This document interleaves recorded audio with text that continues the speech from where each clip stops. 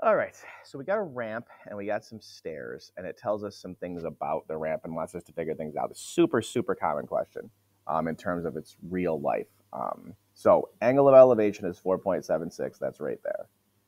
All right, determine and state the length of the ramp to the nearest tenth of the foot. So it wants to know how far is it from there to right there. All right, so we've got this going on right here. So here's our right triangle. All right, and I can tell that it goes up 18 inches.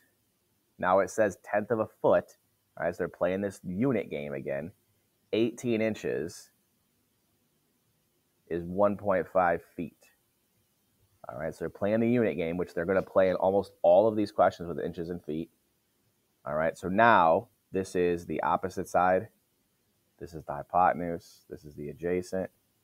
All right, and it says how long is the ramp. So that is hypotenuse and opposite. So it's going to be sine of 4.76 equals, opposite is 1.5, not 18, over x, which is the hypotenuse. Make sure my calculator is in degree mode, which it's not. So sine 4.76 is 0.082, blah, blah, blah. 0.082.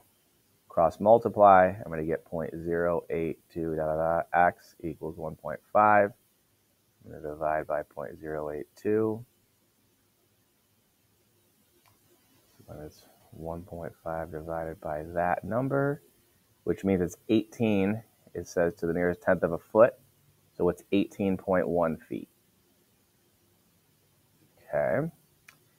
Determine and state to the nearest tenth of a foot the horizontal distance from the bottom of the stairs to the bottom of the ramp. All right, so we're going to have to do this in two pieces here. Yeah, because we don't want to try to figure it out more complicated way. So we're going to find that, but that's not going to be the correct distance. We've got to take out the steps. So let's just find that first. All right, so that means I now need the adjacent, and I have the opposite. So let's do cosine 4.76 equals adjacent, which is x. Oh, no, actually, hang on. I don't want to do cosine.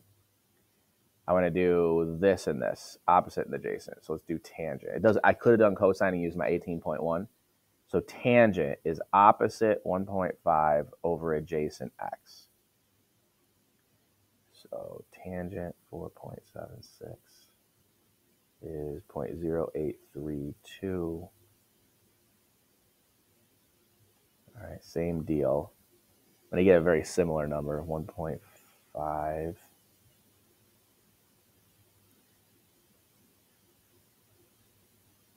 Equals 0.0832 x.